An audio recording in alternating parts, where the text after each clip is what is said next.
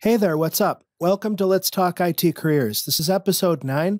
Its title is What It Takes to Work from Home. My name's Tim Warner. I hope that the audio-video lag thing I had in the previous episode is sorted. If not, I apologize. And quite honestly, I envisioned this series as an audio podcast anyway. The graphics are really just window dressing, and who the heck wants to look at my mug anyway? All right, today's topic is working from home.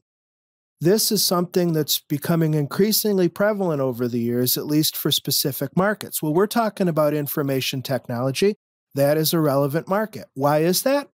I found that in information technology, which is considered knowledge work as opposed to, say, body work, like roofing, for instance, knowledge work makes the world flat. I work with people not only all around the United States where I live, but in other countries across different continents all around the globe. And I can communicate with, say, my friend Oren Thomas in Australia, directly on the opposite side of the world, as easily as I can make a call to my wife or call somebody down the street. You see what I mean? I've had the great fortune of being able to work remotely for over 10 years now, so I have quite a bit of experience in this regard. If there's one thing I can say overall is that not everybody is cut out to be a remote employee. If you have a strong need for social interaction, face-to-face interaction with others, you want to think long and hard about how you approach working remotely. I've worked from my home for the first 5 years or so, and then when our daughter was born and got to be a certain age, things started getting pretty darn loud at home, and my work as a trainer requires silence. Otherwise, I've got external noise bleeding into my recordings. So the rest of that time has been spent. I've spent that time in a small office here in Nashville. And as a matter of fact, I'm in the process of moving to another office because the building I'm in now was purchased and the new landlords are booting us all out of here. So anyway, let me give you a series of requirements. This is just the world according to Tim Warner. Take this for what it's worth.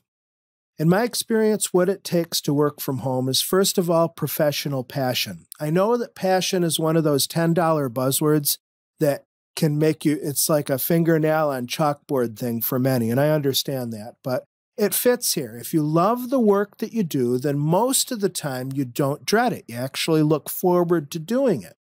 And I submit that if you're in a line of work that's not fulfilling, be it IT or something else, and you're working from home, this can make a particularly painful combination. It's like living with the enemy. Your work office at home and your desk can become a source of great stress and anxiety. I'm not laughing. I've actually been there before, unfortunately, and it's not fun. Another requirement is focus. What do I mean by this? You need the ability to filter out distractions. This is one of the separators between somebody who's a good fit for remote work versus somebody who's not. There's lots of shiny objects at home. You need laser sharp concentration. I mean, I've got that, fortunately. And in my situation that I talked about a moment ago when I worked from home, I was cool with my wife and daughter banging around the house. It only was a question of when their volume level was disruptive to my recording that I moved. I was cool. I can pretty much work with any kind of jackhammering going on outside. That's not something everybody has, though. I recognize that. I like to listen to ambient music. It's nice to have it running in the background. Other people are just the opposite. They really want true silence. Whatever helps you focus is what I think is a good idea. Next, requirement for working from home successfully is discipline. Now, your morning commute's going to be non-existent when you work from home. For me, when I am working out of my home proper, the biggest traffic jam I'm likely to come across is tripping over my cats who really, really, really want to be fed. Now, that is a double-edged sword, this morning commute being non-existent, because shiny object system. Geez, there's a movie I've really been wanting to watch. Maybe I can just do that and then do my work. Or maybe I want to go for a run. That's always a good, healthy, healthful thing. Well, at the same time, I've got a hard deadline. It can be easier to get distracted when you have all of your favorite toys lying around. So to help If you're working from home, have a defined workspace. Now, I've worked with some people who live in a small home or small apartment to where they couldn't get an actual room.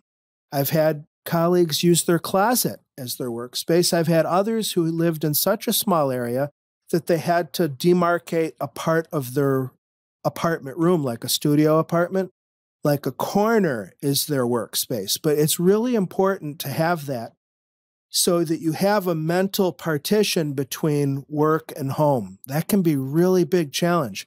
For me, when I worked at home, I would close my home office door when I finished the workday, and I would leave that door closed as a visual cue that I'm not going back in there until tomorrow morning. Now, also for business purposes, you, at least here in the United States, you need to have that home office 100% devoted to your work in order to qualify for tax deductions. So keep that in mind as well. Finally, we have the requirement of cooperation. Cooperation with those with whom you live, or those who you live with. What's that? This is something up with which I will not put, the question of prepositions at the end of sentences. Anyway, a little geek attack there. Bottom line is, everybody in your household needs to be on the same page. Otherwise, there's going to be some resentment flying all over the place. They need to be able to respect your workplace habits. And that's difficult with pets because my parrot, for instance, doesn't know or doesn't care whether I'm on a super important Skype call or recording a training video. My wife with her honey-do list, sometimes those list items are so important to her that boom. My daughter, daddy, daddy. I mean, these are good distractions, but they're distractions nonetheless. You may have to get an external office in that case. There's nothing wrong with humbly asking your employer for some financial assistance to make that case.